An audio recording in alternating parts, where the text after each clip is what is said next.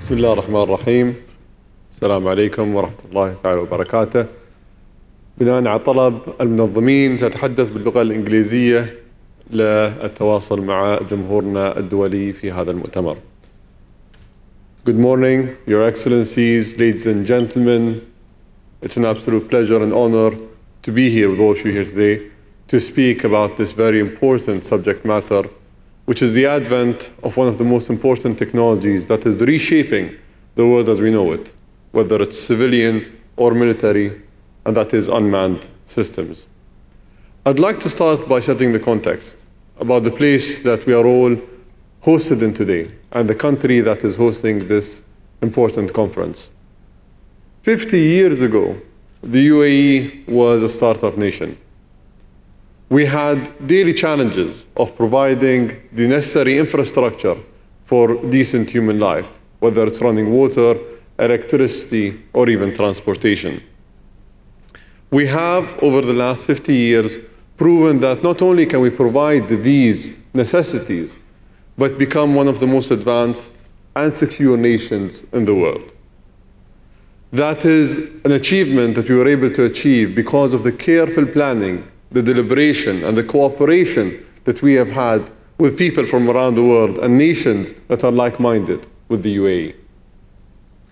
This momentum is not going to stop, and this conference that we are here today at proves that the UAE's ambition is to constantly reinvent itself and to constantly invest in the future to ensure that we are at the cutting edge and we are moving the envelope when it comes to advanced technology.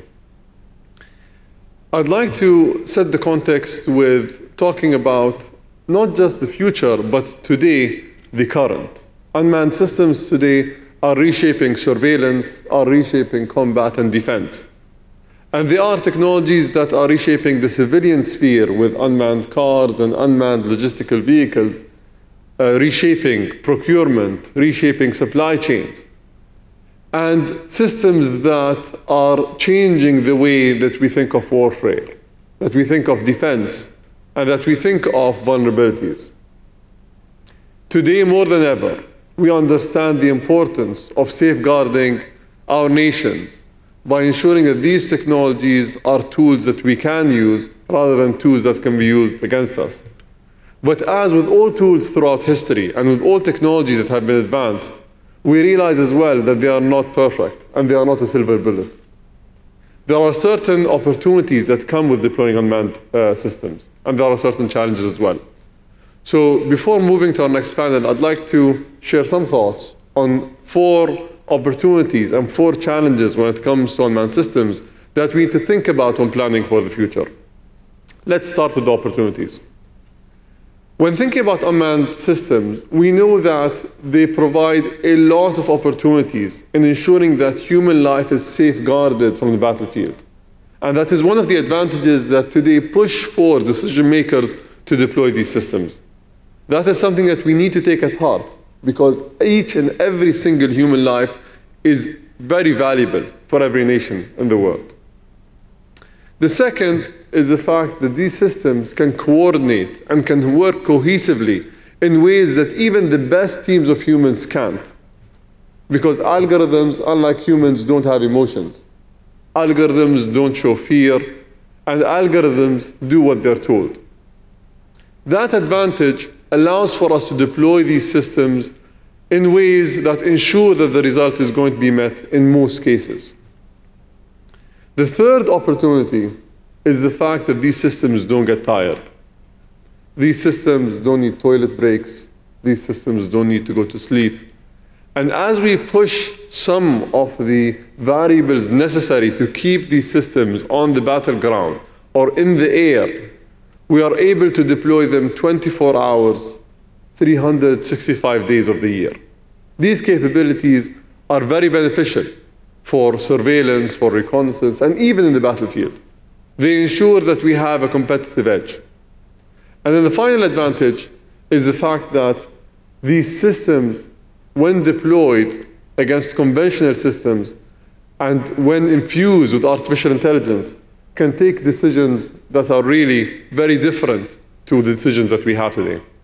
And if we deploy them in ways that we're seeing right now, like for example, swarm robotics and swarm systems, we're able to deploy maneuvers that we've never been able to deploy before, and deploy them in ways that give us a strategic advantage on the battlefield and a strategic advantage in defending ourselves. All of these advantages at times make us feel like these systems are impenetrable and are perfect, but they are far from it. So I'd like to add 4 challenges that we need to think about when planning to deploy these systems. The first challenge is unmanned systems today give us the urge to increase escalation, especially when we deploy it with artificial intelligence. These systems are systems that make us feel that since there are no humans in the battleground, we can continuously escalate and continuously push things aggressively forward without thinking of the repercussions. If we add artificial intelligence to the mix, at most of the times, and in most cases, the AI systems are going to push for escalation because they only think of certain variables. They think of variables of what are the strengths and weaknesses and where can I win. They do not think in an emotional sense of what it would mean for the destruction of nature and the destruction of human life. The second disadvantage or challenge that His Excellency Minister Al-Bawardi mentioned in his speech is the fact that these systems are becoming much more cheaper and accessible than ever before. And that accessibility is allowing these systems to get into the hands of the people that we don't want them to get into the hands of. Terrorist groups that use these systems to terrorize civilians and to impact the global system in a negative way. That is a challenge that requires us to come hand in hand and to work together to ensure that we can create a shield against the use of these systems in these environments.